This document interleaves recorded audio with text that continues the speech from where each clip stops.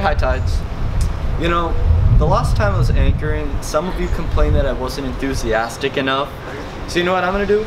I'm gonna double it for this episode. Hey, High Tides, the first piece is about being clean. We want to protect you against the coronavirus, so what do you actually think that entails? Let's go over how to properly wash our hands. First step is to scrub your hands with soap twice to the tune of happy birthday. Make sure to get under your nails and the back of your hands too. Then rinse off all the soap, making sure to scrub.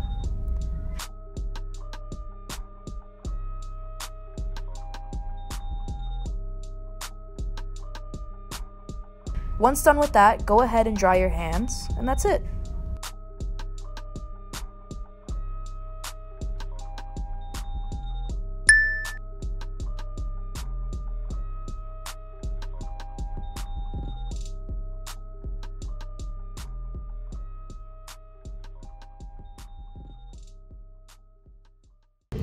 How many times a day do you wash your hands? Now with the virus, I do it pretty often. Would you want some hand sanitizer? Of course, please. There you go, an extra squirt. How many times a day do you wash your hands? I wash my hands every time a task requires me to get dirty. 12. How many times a day do you wash your hands? Dirty. How many times a day do you wash your hands? Are we talking regularly or now with the corona thing? Both. Regularly, whenever they're dirty? I mean, I don't know. Whenever I have to, you know what? Honestly, it's whenever I shake hands with a student, I have to wash my hands to get the dirt off. Okay. How about with the coronavirus? I don't shake hands with the students anymore, just fist pumps. Would you like some Fair? hand sanitizer? Sure, because you guys are around me. All right, one for each hand. Woo! Look at me. That's woo! Yeah. Never.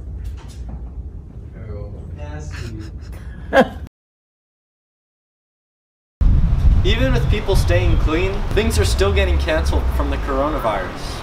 Yeah, they canceled the NBA, colleges, and even the very famous St. Paddy's Day parade. But Beachville News still has something for you to enjoy St. Paddy's Day.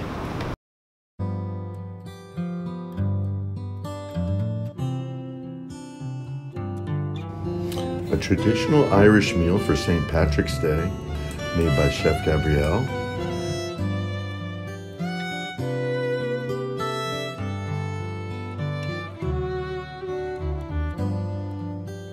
Starting off with a compound butter with parsley. Two nice slices of corned beef.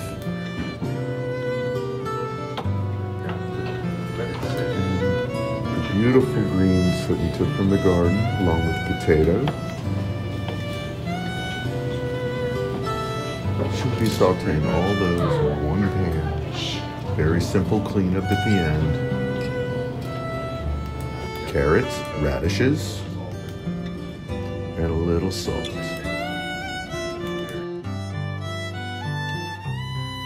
She's putting in the collard greens and the cabbage from our school garden.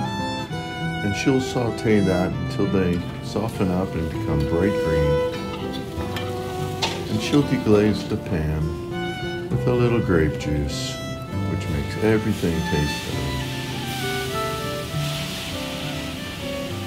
Go with the spoon and toss those greens up. Perfect. That's the acid. Beautiful. We're almost ready to plate here. She's ready to plate. There you go. Lovely. Overlap that just slightly. Beautiful. Now get your spoon. Go with your root vegetables. Don't have to use every last one of them, but make it look pretty. That's more than enough. Now get most of your greens on there.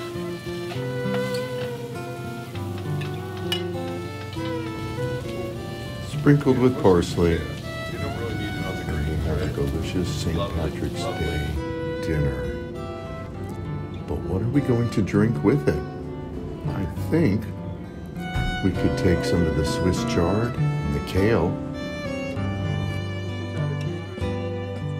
So A smoothie first you put in made the with kale, Swiss chard, from the school garden. We'll add some strawberries as well. The next ingredient are strawberries. A little bit of juice, some honey just to sweeten things Honey up. for the sweet taste. Chef Gabrielle makes a delicious, healthy And as a liquid base, beverage apple juice. to enjoy with your St. Patrick's Day meal.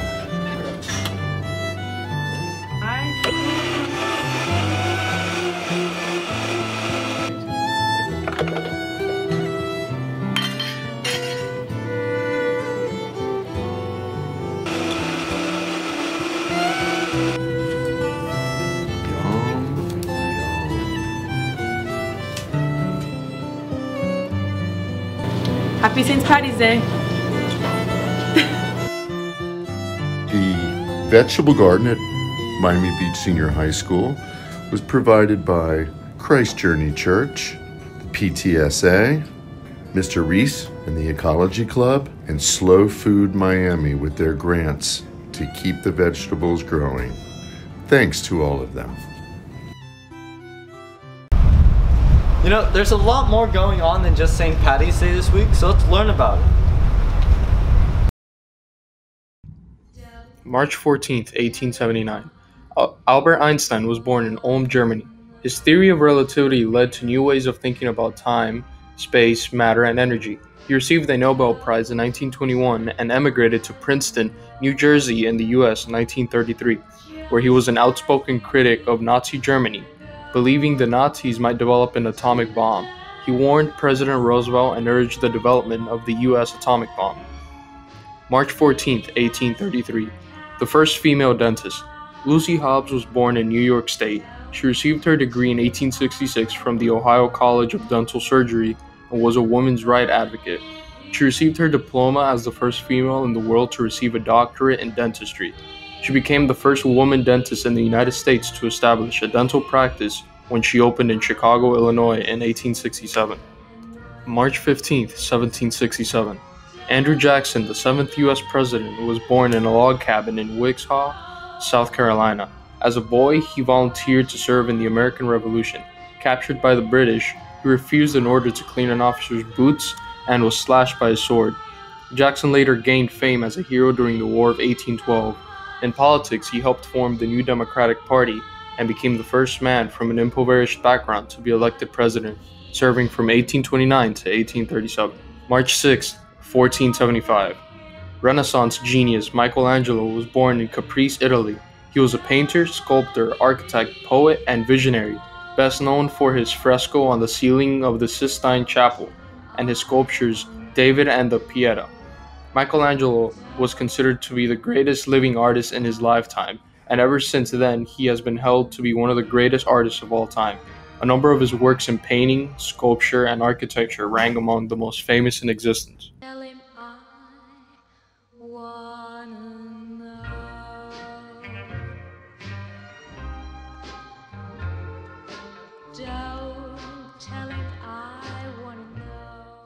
This year was also a leap year and an election year. It's weird that it happens at the same time. But let's learn a little bit more about the Democratic nominees, because that's what's actually happening in this election year. The United States presidential elections is quite one of the most exciting and dramatized events in U.S. history. We the people are deciding who is going to lead our country for the next 4 to 8 years. And just 3 weeks ago, we had 8 Democratic candidates, but now we're narrowed down to just 2 candidates. So who are our 2020 U.S. Democratic presidential candidates as of today? Number 1, we have Joe Biden. Joe Biden is a former vice president under former President Barack Obama from 2009 to 2017 after nearly serving 4 decades as senator from Delaware. Biden is the most experienced politician in the race and amongst the oldest at 77 years of age. This will be his 3rd run for U.S. president, and his main goal is restoring America's standing on the global stage, strengthening economic protections for low-income workers in industries like manufacturing and fast food. Our second Democratic candidate is Bernie Sanders. Bernie Sanders served as a U.S. representative for 16 years before being elected into the Senate in 2006, where he currently represents the state of Vermont. The 78-year-old is a progressive and the co-founder of the Congressional Progressive Caucus. He is the longest-serving independent congressman in its history. This is Sanders' second run for the presidency after losing the Democratic race against Hillary Clinton in 2016. His proposals consist of free tuition at public colleges, a $15 minimum hourly wage, and universal health care for all U.S. citizens. And those are our 2020 U.S. Democratic presidential candidates as of today. Although spring break is coming up and it's going to be super fun, there's some things you have to be cautious about. And luckily, we made a segment telling you what those things are. Spring break is just around the corner, and it's no surprise that students are already making their plans for the week. Whether it be having a grand time with friends, getting work done, or just plainly getting extra sleep. Although spring break is considered to be a half version of winter break, it contains history that even you may not be aware of. Its origins became fully realized in the mid-30s by Glendon Schwarthout, who was an English professor at Michigan State University. As of putting it as it may sound, Schwarthout actually tagged along with his students and witnessed many festivities that they celebrated, which motivated him to write and publish a book titled Where the Boys Are. Ever since the book was published, the spring break Florida floodgates were officially wide open. However, it's imperative to understand that spring break can have negative side effects to many students. Arrests for underage drinking, public intoxication, and fighting are so common during spring break that some police departments set up temporary jails on the beach.